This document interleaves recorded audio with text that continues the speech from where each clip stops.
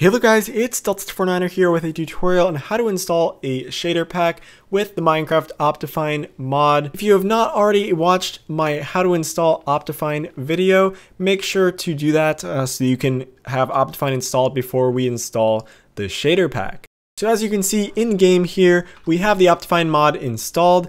If you go ahead and go to options, video settings, and then shaders, it will tell you that the fast render setting needs to be off.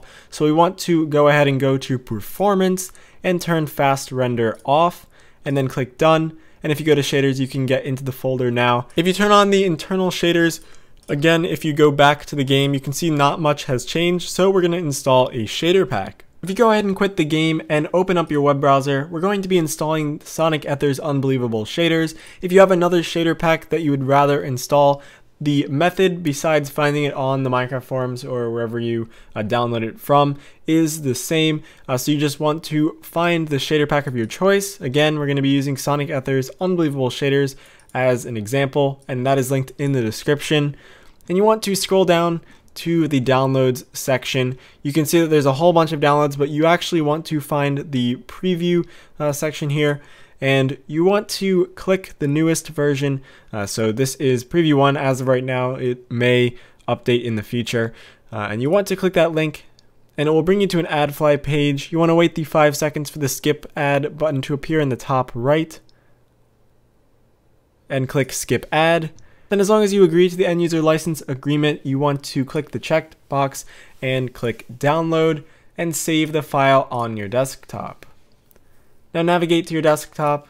Now you want to press the Windows key and the R key on your keyboard and type %appdata% and click OK, and navigate to .minecraft, shader packs, and then drag the Seuss shader pack zip file into the shader packs folder.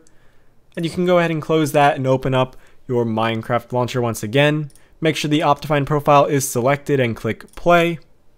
Once Minecraft loads up, you can go ahead and go into a world and then go to options, video settings, shaders, and double click the Seuss shader pack, and then you can exit the menu and you can see that these shaders are enabled. Now if the game crashed or you're having issues with the shader pack, I suggest trying to install a different shader pack. I'll leave a link to a few different ones you can try out. Not all computers are able to run this mod, so if it continually crashes with every shader pack you try, unfortunately your computer just may not be powerful enough to run shaders.